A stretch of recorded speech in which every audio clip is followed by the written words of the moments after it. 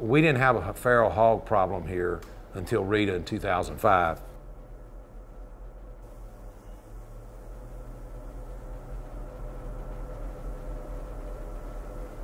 These feral hogs has learned what an alligator nest is, especially on the levees or irrigation canals that we have where they put some nests close to the canals.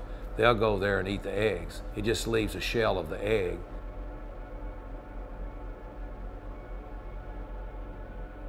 A feral hog, it's like the tallow tree or yopon that's not native here that's just taken over the Cheniers.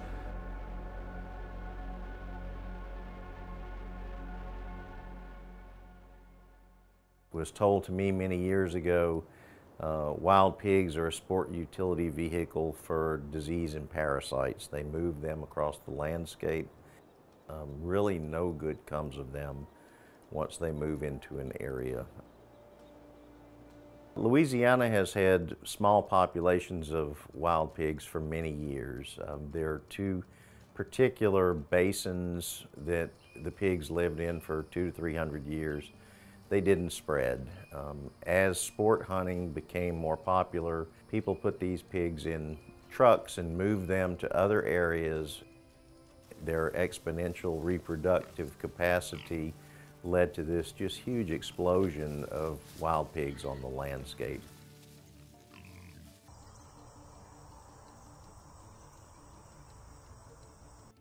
Pigs are eating little frogs in vernal pools. They're eating ground nesting bird eggs, snakes. Basically a pig has a 3-inch environmental vacuum on the front of his face, and anything in front of it's going down. And a lot of that damage goes unseen by the public eye because it may be in the middle of the woods somewhere, you know. But that does have a value.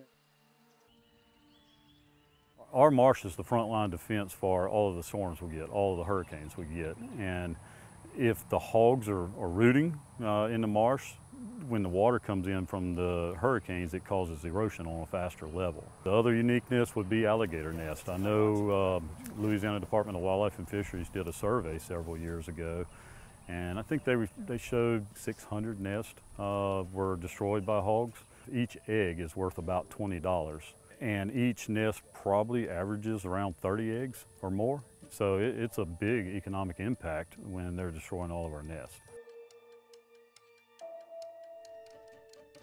Pigs don't really damage rice throughout the growing season. They really damage it in certain stages. Like right now, rice starting to head out here in South Louisiana. They'll forage on it then, root in the fields, messing stuff up. And a lot of farmers, they'll usually harvest 2 crops of rice, and then they'll run crawfish traps right through there, and the crawfish are feeding on that forage breaking down in the rice fields.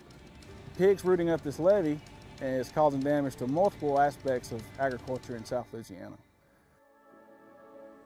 We use an integrated approach, and we sort of put the decision making in the hands of our field guys. They've all got thermal. We use net traps, we use corral type traps. All of our traps now are either whole sounder or multi-sounder removal.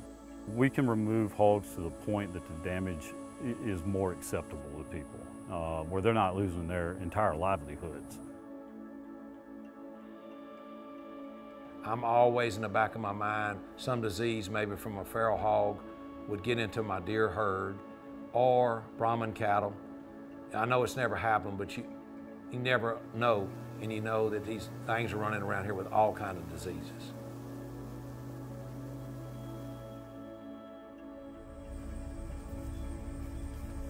Not only is it important that we remove these feral swine, but we surveil for these diseases to help protect our pork production and trade, as well as protect our wildlife populations. So after the removal of swine, we collect biological samples to perform disease surveillance. Now there's 2 kind of categories of surveillance which our efforts are going towards. So there's foreign animal diseases such as classical swine fever and African swine fever that we ensure that these animals do not have. These are not prevalent in the United States.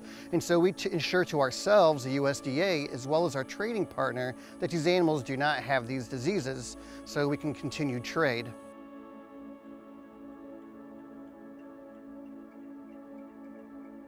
One of the other aspects that we do disease surveillance for is ensuring that some diseases that have been eliminated from commercial swine populations don't get reintroduced by feral swine. And so there's two diseases that we look out for when we collect biological samples. And this is swine brucellosis as well as pseudorabies virus. I came here in '04. And I never would have dreamed that we would be doing full-time hog work, because if you go back in the 90s and the early 2000s, people were still moving swine to different hunting leases, and that culture has changed now. The same people that were moving them and bringing them in to hunt now want them gone because the population increased and it started doing more damage than they were willing to accept. You know, I always sort of compare our jobs as public servants to flower delivery.